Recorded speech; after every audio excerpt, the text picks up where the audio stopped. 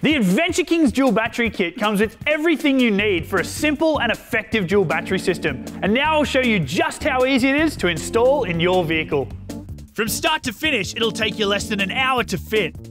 With 6 meters of heavy duty cable, it's ideal for almost any setup, whether you're running 2 batteries under the bonnet or a deep cycle in the back like in this GU Patrol. Before you start, disconnect the negative terminal off your main battery. First, you'll need to locate a space to fit the smart battery isolator. Use the base as a template and then drill the 4 holes with a 3.5mm drill bit. Use the 2 small screws to mount the base plate, then set the isolator aside while you plan your wiring. Next, we'll run the cables, making sure to avoid hot surfaces and moving parts. From the positive battery terminal, run the cable to the isolator and cut it to length. Then, run the remaining positive cable from the second battery to the isolator. Cut this to length too.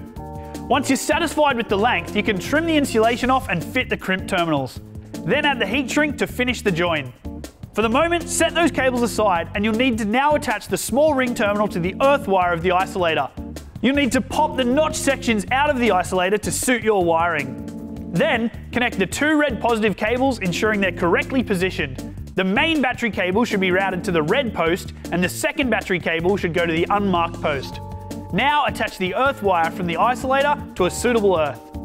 With those tight, you can mount the isolator to the base plate using the 2 long screws. With that done, it's time to focus on your batteries. If necessary, fit the battery terminals included to your second battery and then attach the red cable coming from the isolator. Now you can connect the heavy-duty earth cable, ideally directly to the main battery's negative terminal, but in cases where it won't reach, attach it to a solid earth point. Now you can fit your new battery terminals to the main battery if you need to, followed by connecting the red cable from the isolator to the positive battery terminal. Now, connect the other end of your heavy-duty earth to the second battery. Then, reconnect your main battery earth.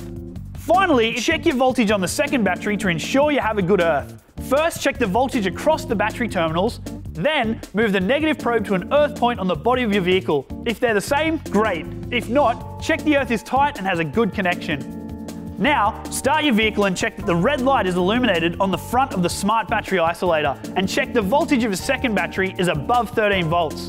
Next, turn off your vehicle and confirm the isolator disconnects at 12.8 volts. This may require you to turn on your headlights to speed up the process.